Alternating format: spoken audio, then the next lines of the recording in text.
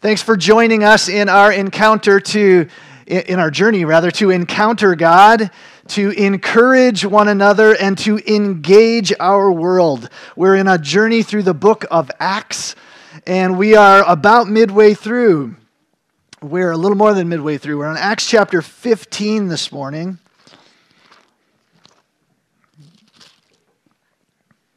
Remember, chapter 1 of Acts was the promise, the introduction, the promise to receive power when the Holy Spirit comes upon you. Remember back in Matthew 28, Jesus gave his disciples the Great Commission. Go ye therefore into all the world and make disciples. The primary command there is not go. The primary command is make disciples. In your going, make disciples. But then he says in Acts 1, but wait. Don't go in your own strength. Wait until you receive the gift that the Father is going to send you. You will receive power when the Holy Spirit comes upon you, and you will be my witnesses in Jerusalem and in Judea and Samaria and to the uttermost parts of the earth, or to the ends of the earth. And that laid the roadmap for the entire book of Acts. We see chapters 2 to 7 is the Jerusalem section. We see the promise fulfilled in the giving of the Spirit in chapter 2. And then the outworking of that outpouring in and through the lives of his disciples as they followed his leading. That's chapters 2 through 7 is the Jerusalem section. Chapters 8 through 12 is the Judea and Samaria section. And a couple of weeks ago, we turned the corner toward the ends of the earth in chapter 13 as the gospel is being promulgated throughout the known world. And this morning we find ourselves in Acts chapter 15. We begin here in a church that we saw a few chapters back in Antioch. Chapter 15, verse 1. Some men came down from Judea to Antioch, and were teaching the brothers, unless you are circumcised according to the custom taught by Moses, you cannot be saved. This brought Paul and Barnabas into sharp dispute and debate with them. So Paul and Barnabas were appointed, along with some other believers, to go up to Jerusalem. That phrase, up to Jerusalem, does that mean that Antioch is south of Jerusalem? No. Everything was, when you went to Jerusalem, you always went up, because it always refers to it in elevation. Jerusalem was one of the highest cities, and so you always went up to Jerusalem. It's not a reference to north or south. So Paul and Barnabas were appointed to go up to Jerusalem to see the apostles and elders about this question. The church sent them on their way, and as they traveled through Phoenicia and Samaria, they told how the Gentiles had been converted. This news made all the brothers very glad. When they came to Jerusalem, they were welcomed by the church and the apostles and elders, to whom they reported everything God had done through them. Then some of the believers who belonged to the party of the Pharisees stood up and said, "The Gentiles must be circumcised and required to obey the law of Moses." Then the apostles and elders met to consider this question. After much discussion, Peter got up and addressed them. "Brothers, you know that some time ago God made a choice among you that the Gentiles might hear from my lips the message of the gospel and believe. God, who knows the heart, showed that he accepted them by giving them the Holy Spirit, just as he did to us. He made no distinction between us and them, for he purified their hearts by faith. Now then, why do you try to test God by putting on the necks of the disciples a yoke that neither we nor our fathers have been able to bear? No, we believe it is through the grace of our Lord Jesus that we are saved, just as they are." The whole assembly became silent as they listened to Barnabas and Paul. So who was the first speaker? Peter. Peter was first speaking. Now he passes the baton. Now Barnabas and Paul get up. They listened to Barnabas and Paul telling about the miraculous signs and wonders that God had done among the Gentiles through them. When they finished, James spoke up. Brothers, listen to me. Simon has described to us how God at first showed his concern by taking from the Gentiles a people for himself. The words of the prophets are in agreement with this, as it is written, "After this I will return and rebuild David's fallen tent. Its ruins I will rebuild, and I will restore it, that the remnant of men may seek the Lord, and all the Gentiles who bear my name, says the Lord, who does these things that have been known for ages. It is my judgment, therefore, that we should not make it difficult for the Gentiles who are turning to God. Instead, we should write to them, telling them to abstain from food polluted by idols, from sexual immorality, from the meat of strangled animals, and from blood, for Moses has been preached in every city from the earliest times and is read in the synagogues on every Sabbath." Let's pray. Lord Jesus, we thank you for the giving of your eternal word. And we thank you for the promise that your word will not return void, but it will accomplish the purpose for which it was sent. And Lord, I pray that your word would have your way in my heart and in my life and in our fellowship this day. In Jesus' name we pray. Amen and amen. So the church in Antioch, we remember that from a few chapters back. This is the first place where the disciples are called Christians, where they took on that mantle and that label gladly. Yes, you want to call us followers of Christ, little Christs? Okay, that's who we're supposed to be anyway, as we allow his life, his spirit, his character to be lived in us and through us. It is at this church some men came down from Judea and start teaching them that they must be circumcised in order to be truly saved. And you say, what a strange teaching is this? So, certainly foreign to our ears in our culture today. What does that have to do with anything? But remember, the early church was considered a Jewish sect at the beginning. And as it spread throughout the known world into non-Jewish peoples, the question arose, do non-Jews have to become Jewish before they can become a follower of Christ? Right? This was really the crux of the issue. Do they have to convert to Judaism and then convert to Christ? Circumcision was a sign, you'll remember, for God's covenant people since Abraham, way back in Genesis chapter 17. And circumcision came to be seen as the symbol or the embodiment of all of the Mosaic law. So when these brothers from Judea came to Antioch and said, you can't be saved unless you're circumcised according to the law of Moses, they weren't just prescribing a surgical procedure. Just have the surgery and then you're good. That's not the implication, right?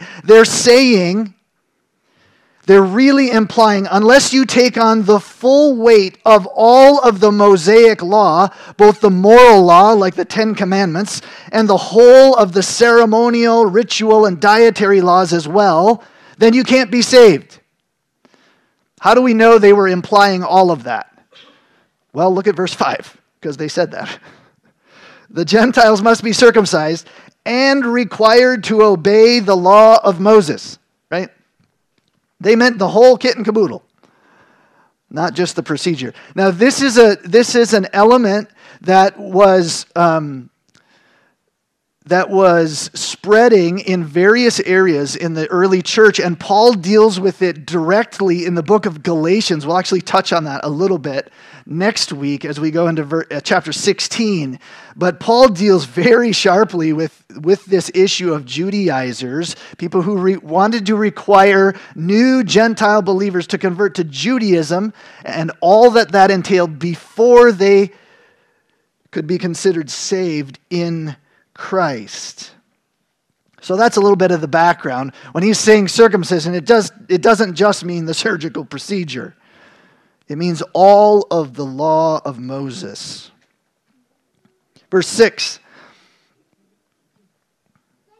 5 rather. Then some of the believers who belonged to the party of the Pharisees stood up and said,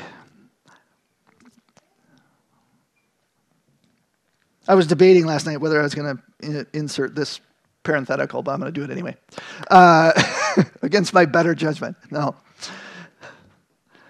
Some of the believers who belonged to the party of the Pharisees. Is that a funny phrase? Some of the believers, so they're Christians, who belong to the party of the Pharisees. Can I just suggest to you this morning, if you as a believer are more identified by your party membership than you are with the person of Christ, there's something out of balance.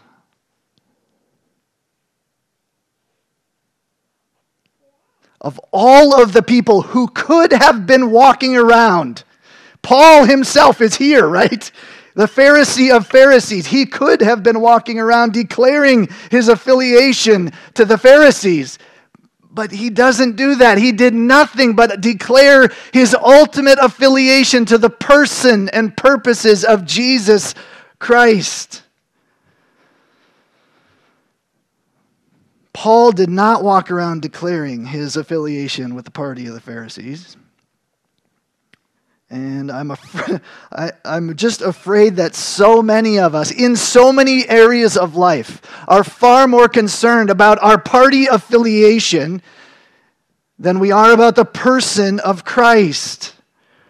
And whether that's political or it's religious segments of belief, or whether it's Ford versus Chevy, I don't care what it is. Like, some of us are more willing to die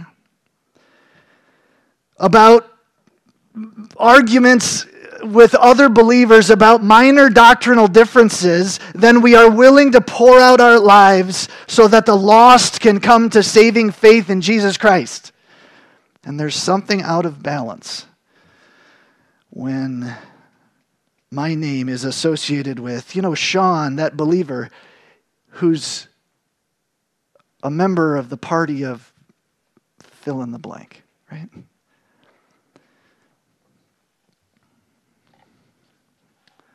Something's out of balance. Verse 6. The apostles and elders met to consider this question. There really are some topics that require long, thoughtful, prayerful, and spirited discussions among the family of God and among church leadership. And it's a responsible leadership team who takes on such issues and who puts in the time and energy required to seek the Lord and the Lord's leading on specific issues. I just got to tell you, I'm delighted to have served in this last couple of years with 5 elders here at Millard Alliance who are willing to spend time digging into Scripture and to spend countless hours in prayer and discussion around aspects of life and ministry in our fellowship. I'll be sharing a little bit more with you next week about some of those conversations that we have been having in the last 12 months and the direction that we've come to. But just understand here in our text today, as we see Peter's declaration and Paul and Barnabas' demonstrations and then James's final decision, all of those things were not spur-of-the-moment decisions with these men. They weren't made on a whim. They were laid in the foundations of prayer, seeking the guidance of the Holy Spirit, and great consideration and discussion. I truly appreciate the fact that we here at Millard Alliance have elders who are willing to do the same. So continue to pray for your elders, and as we go into our annual meeting on the 7th of February, pray for that confirmation vote for the next cycle of elders as we go into this next couple of years and this next season that the Lord is leading us into. Okay, Peter's declaration, beginning in verse 7. After much discussion, Peter got up. Now, that phrase should shock us a little bit, knowing who Peter is. Did anything that Peter did throughout the Gospels happen after much discussion? Did it? No. Like Peter was this hot-headed, in the moment, whatever comes to mind, I'm just going to do it. That's never going to happen, Jesus. I'll never deny, right? Like Peter is always just flaring up. But here we see a growth pattern in Peter's life, right? After much discussion. That's a big phrase for Peter. After much discussion. Peter got up and addressed them. Brothers, you know that some time ago God made a choice among you that the Gentiles might hear from my lips the message of the gospel and believe. God, who knows the heart, showed that he accepted them by giving the Holy Spirit to them just as he did to us.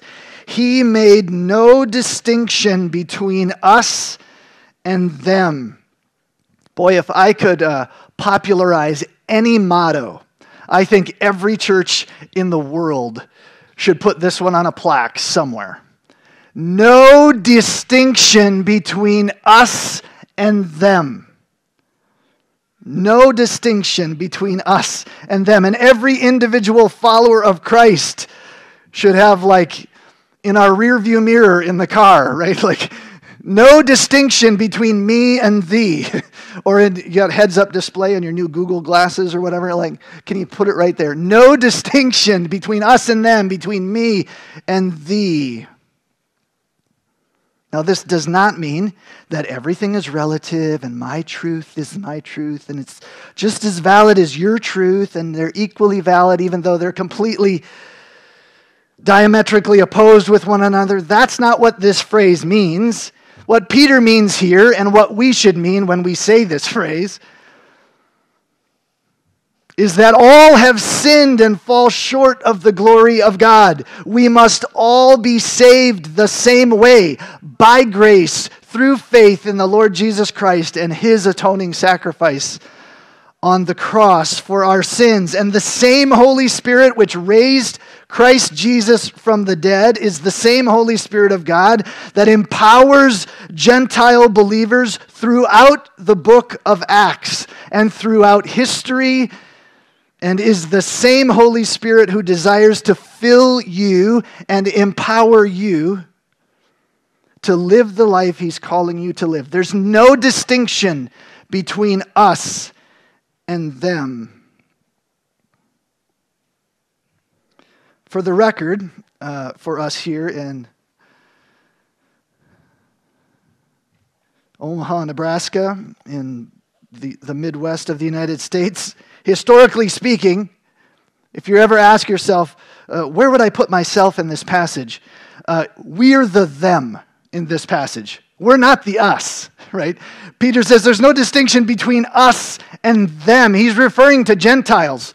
We're the them. We're not the us. We're the them. We're the Gentiles who have been grafted in to Abraham's family like the wild olive tree grafted in, contrary to nature, like Paul says in Romans, to a cultivated olive tree. Paul describes that in Romans 11. Paul mirrors in Romans 10 exactly what Peter is saying here. In Romans 10:12, there's no difference between Jew and Gentile. The same Lord is Lord of all and richly blesses all who call on him. Everyone who calls on the name of the Lord will be saved. That's Paul, mirroring exactly what Peter is saying. Isn't it great? I love this chapter in Acts because we see Peter and Barnabas and Paul and James all in lockstep. They are on the same page at this Jerusalem council. They know what God has done and continues to do in the Gentile world, and they are not backing down to religious bullies. So keep in mind, when we say the phrase, there's no distinction between us and them, we're actually the them in the Gentile world, and we have been graciously welcomed into God's family. Amen? That's Peter's declaration. And then we see Paul and Barnabas. This is interesting because when we usually think of Paul, we think of him as very doctrinally thick, deep, verbose, right? Lots of words coming from Paul. But what is Paul and Barnabas? What is their testimony at this council? The power of God demonstrated among the Gentiles. He's not preaching a doctrinal sermon. He's giving a demonstration of the power of God through the Holy Spirit, telling about the miraculous signs and wonders that God had done among the Gentiles through them. God ratified the life transformational message of the gospel into the Gentile world, this declaration of, hey, there is a new and higher kingdom, and there's a new king on the throne. It's not Caesar. Jesus is the King of Kings and Lord of Lords.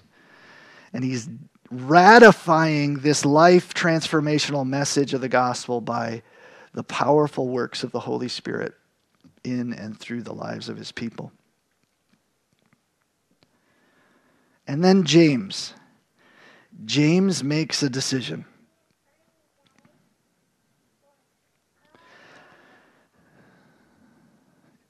Jump down to verse 19.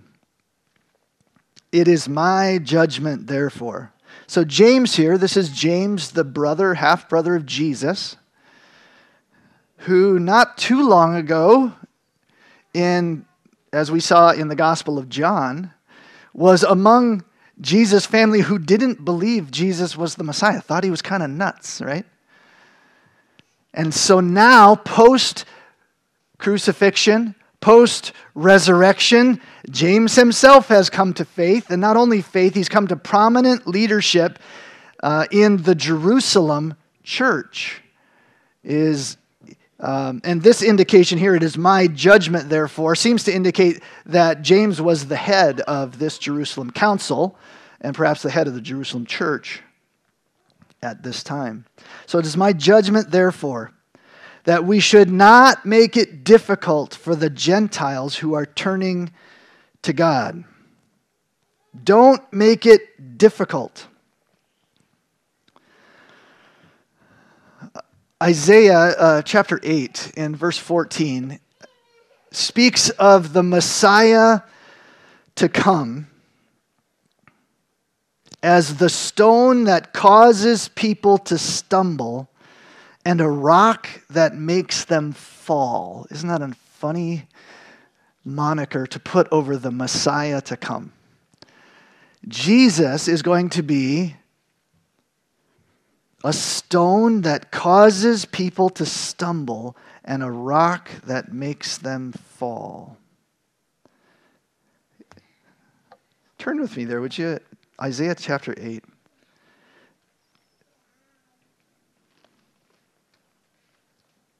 So someone removed Isaiah from my Bible. Isaiah chapter 8. I think we've got time to hit this today. Isaiah chapter 8, beginning in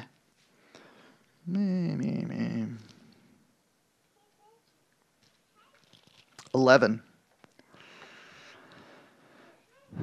The Lord spoke to me with his strong hand upon me, warning me not to follow the way of this people.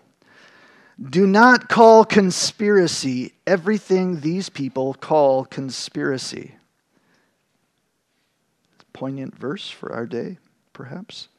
Do not fear what they fear, and do not dread it. The Lord Almighty is the one you are to regard as holy. He is the one you are to fear. He is the one you are to dread, and he will be a sanctuary for both houses of Israel. And he will be a stone that causes men to stumble and a rock that makes them fall. And for the people of Jerusalem, he will be a trap and a snare. Many of them will stumble and will fall and be broken, and they will be snared and captured. Bind up the testimony and seal up the law among my disciples. I will wait for the Lord who is hiding his face from the house of Jacob. I will put my trust in him.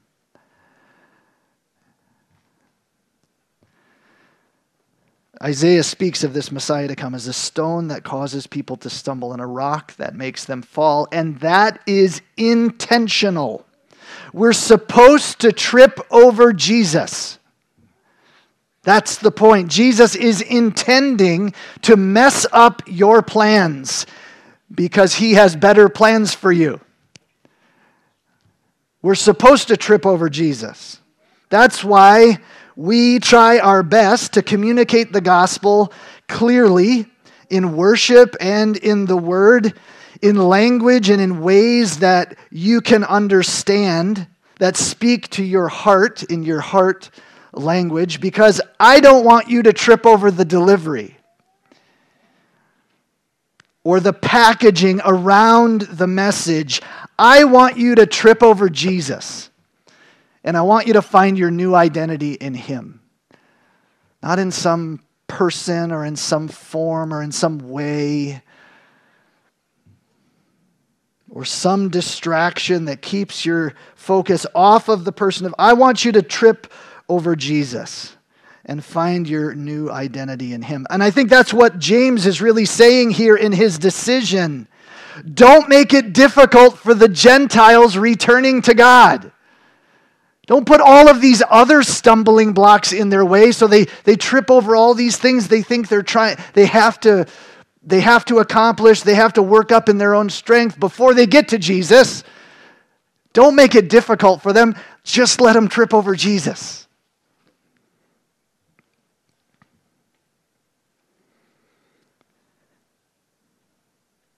Don't make them trip over all of these burdensome laws that we could never even keep ourselves in their repentance and in their turning to God. Let them trip over Christ and find their new walk in him. And James reduces 613 Mosaic laws down to 3 for the Gentiles. And what are the 3? Abstain from food polluted by idols, abstain from sexual immorality, and abstain from the meat of strangled animals and from blood. And then he puts this phrase in here on that last one, because Moses has been preached in every city from the earliest times and is read in the synagogues on every Sabbath. That's kind of a funny tagline at the end of that last instruction. And I think it has to do with this. Abstain from eating strangled animals and blood. And I think the indicator here is that James is saying, not because those things in and of themselves are sinful, but because the truth of God has been proclaimed in every synagogue that has been dispersed throughout the known world. And this is a tripping block for Jews coming to Christ. And so if you're living in a way and you're eating the meat of strangled animals and blood, not that it's sin for you, but it's a stumbling block for Jews coming to Christ. I think that's the indicator that James is giving here when he says, because Moses has been taught and read.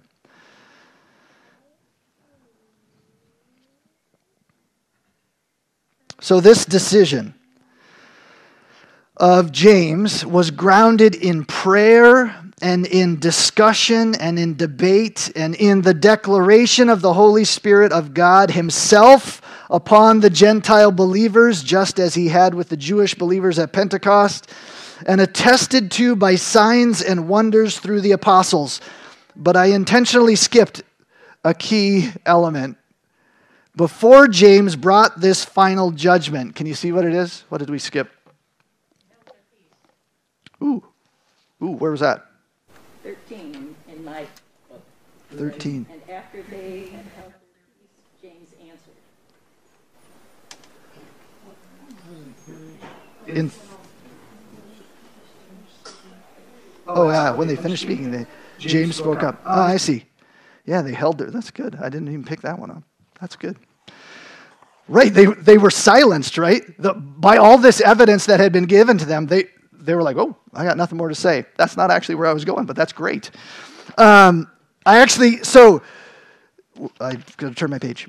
So James listens to the declaration of Peter, sees the demonstrations of Paul and Barnabas, but before he makes this final determination, what does he do? He turns to Scripture to see if all these things line up with what God's Word has to say. Look at beginning in verse 15. The words of the prophets are in agreement with this. As it is written, after this I will return and rebuild David's fallen tent. Other translations use the Hebrew term tabernacle. Return and rebuild David's fallen tabernacle. Its ruins I will rebuild and I will restore it, that the remnant of men may seek the Lord, and all the Gentiles who bear my name, says the Lord, who does these things that have been known for ages. So James listens to the testimony of Peter, of the Holy Spirit coming upon these Gentile believers, just like he did with the Jewish believers at Pentecost. He listens to the testimonies of the demonstration of the Spirit's power throughout the Gentile world with Paul and Barnabas. But before he makes a binding decision for the church, he says, do these testimonies match up with what Scripture says? I would encourage us all to take on that pattern in our personal walks with Christ. We can hear testimonies from people. We can be encouraged by what they say that the Lord has been doing in their lives and the lives of other people. And then open your word. Open your Bible, God's word. And see, does this match what Scripture says? The words of the prophet. Where is he quoting from? He's quoting from Amos chapter 9, verse 11. And he gives like this fine little 3-point sermon. It's great. God declares, I will return, I will rebuild, and I will restore. I will return, God said. Where had God gone? What is he referring to here? Where did God go? That God himself says, I will return. They had forsaken him, right? And he removed himself. If you'll remember, Israel had grieved the Spirit of God by their idolatry and their wickedness, and he removed his glory from their midst prior to the final exile. We see that in Ezekiel chapter 10, verses 18 and 19. We see this removal of God's Spirit from the temple. He says, you have grieved the Spirit of God to the point where he is removing his tangible presence. Now, obviously, he's omnipresent, right? He's not removing his omnipresence. He's removing his tangible, what's the word? Shekinah, thank you. That was the word I was searching for. His Shekinah glory, his present, tangible presence among humanity from their midst. And so God says, I will return. When did he return? In that way. At Pentecost.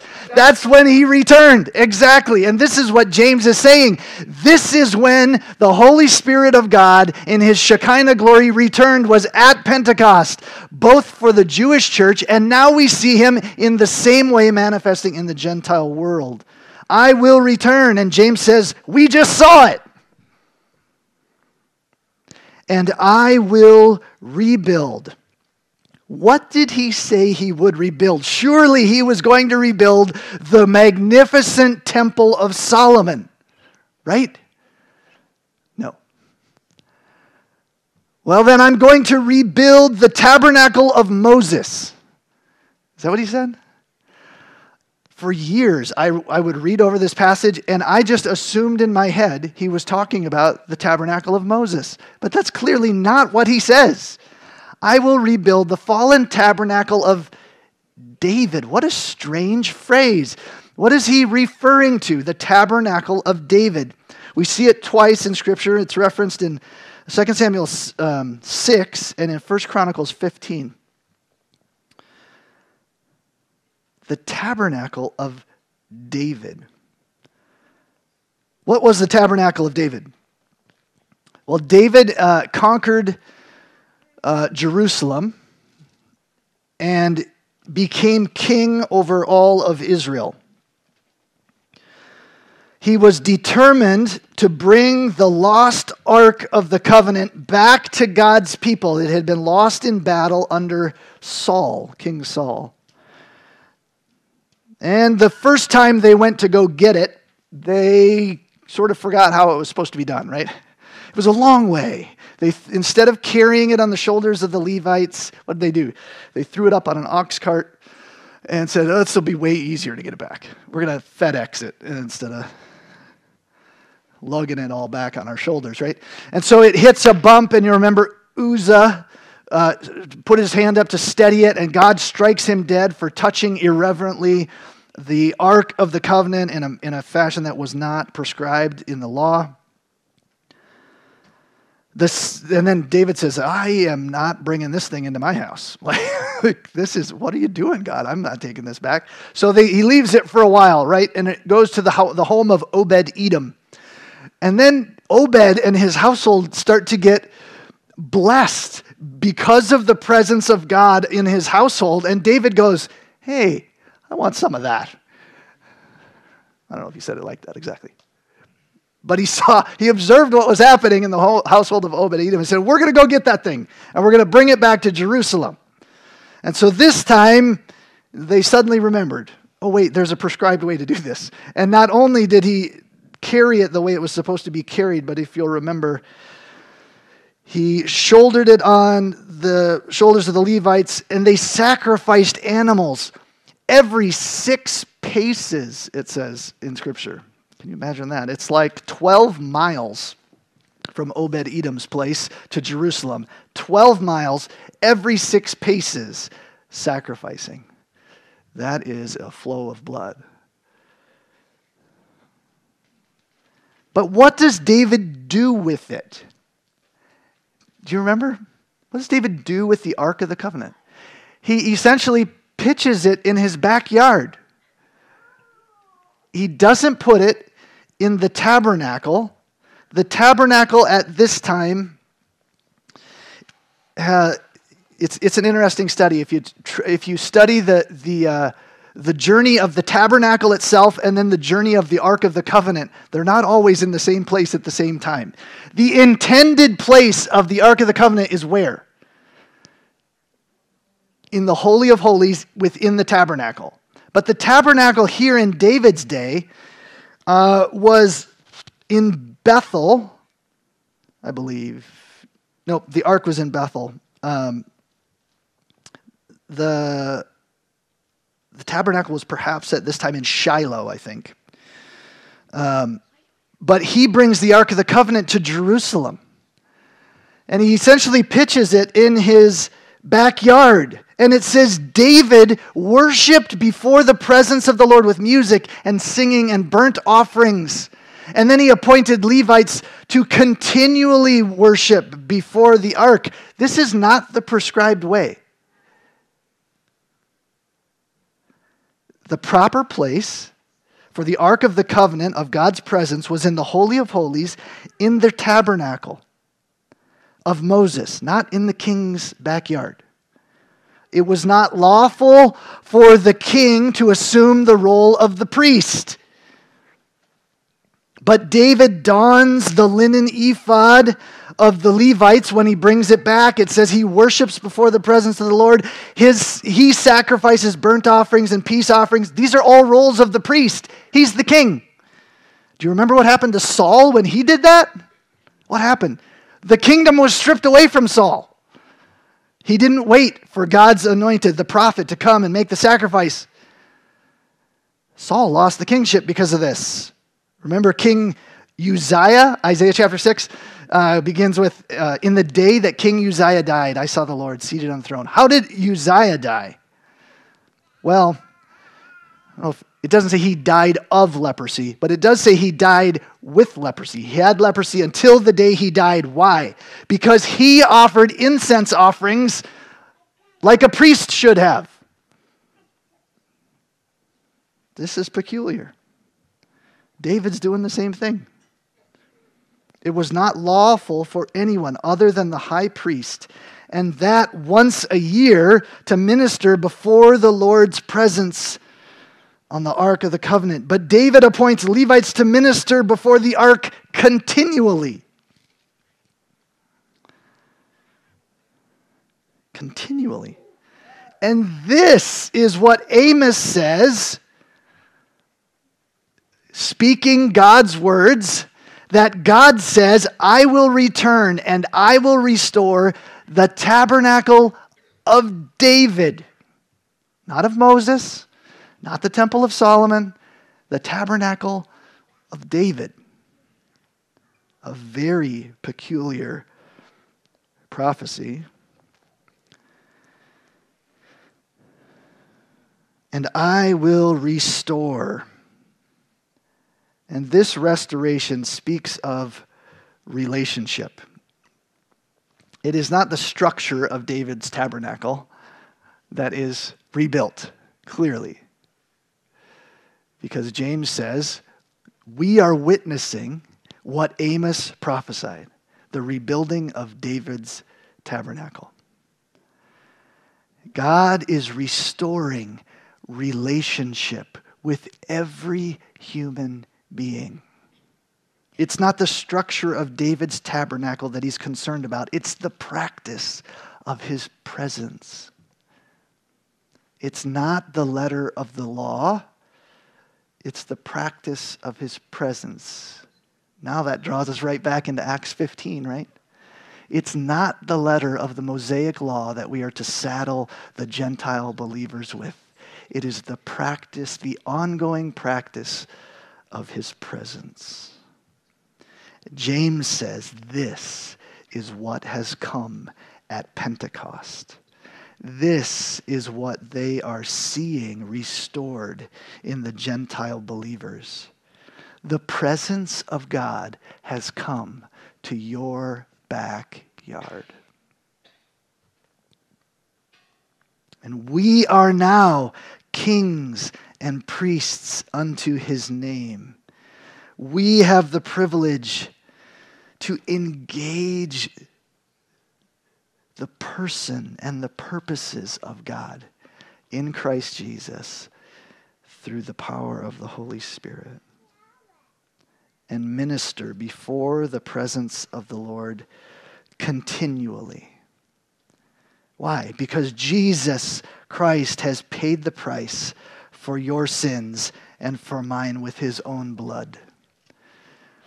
He died and rose again by the power of the Spirit, and he poured out that same Holy Spirit on both Jew and Gentile alike to equip you with the power to live a righteous life and the gifts to accomplish his purposes and call for you. So James says, don't saddle them with the whole law. These three things. Right? These three things. Abstain from food polluted by idols, abstain from sexual immorality, and abstain from the meat of strangled animals and from blood. And then he closes. They write that letter and they send it to him. So let's skip ahead for time's sake to verse 30 as we close here. The men were sent off and went down to Antioch, where they gathered the church and they delivered this letter. And how did the Gentiles respond? The people read it and were glad for its encouraging message. Judas and Silas, who themselves were prophets, said much to encourage and strengthen the believers. After spending some time there, they were sent off by the brothers with a blessing of peace to return to those who had sent them. But Paul and Barnabas remained in Antioch, where they and many others taught and preached the word of the Lord.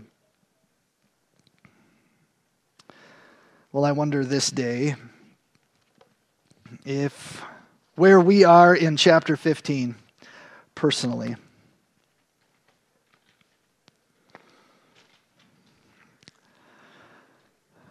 do you have on your rearview mirror, there is no distinction between them and us? It's so easy to fall into the same trappings as our brother Pharisee here, who associates himself more with his party than he does with the purposes of Christ.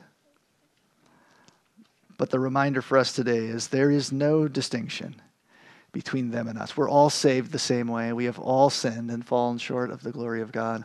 We all are in desperate need of his daily intervention in our lives.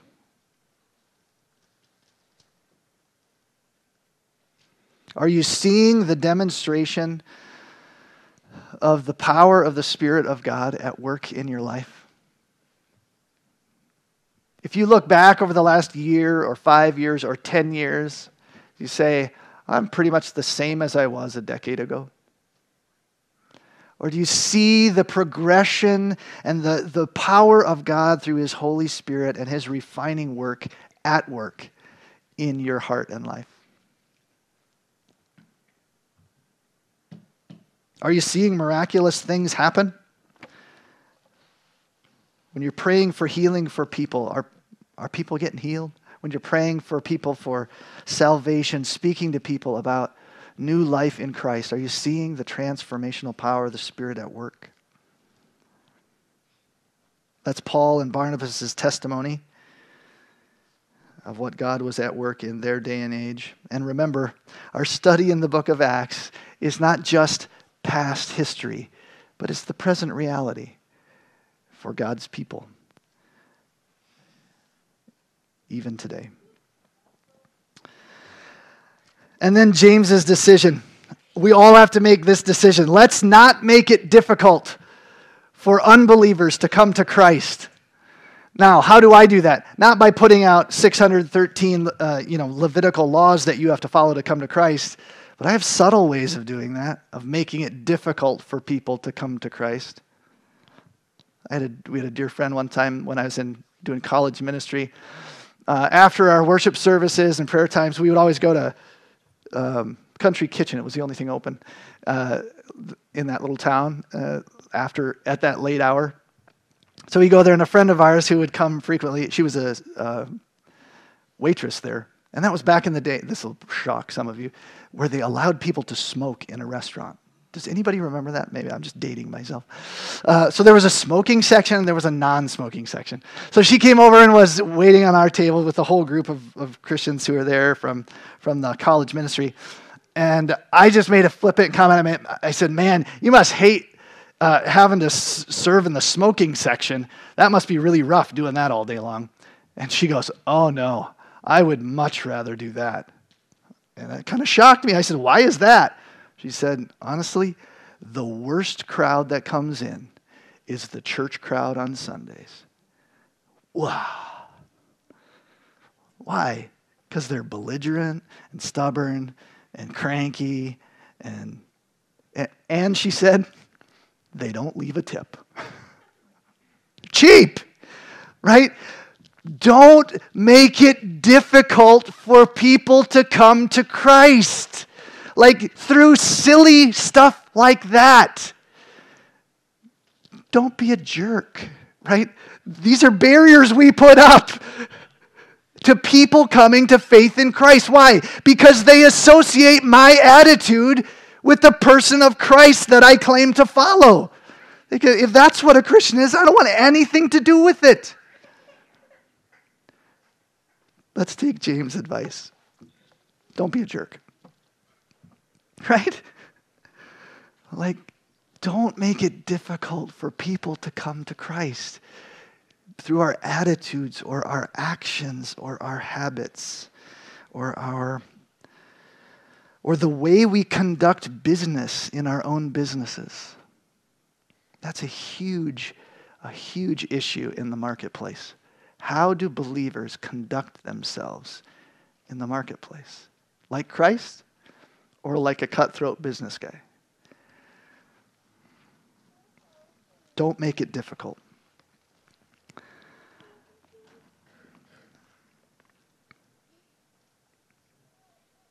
The people read it and were glad for its encouraging message.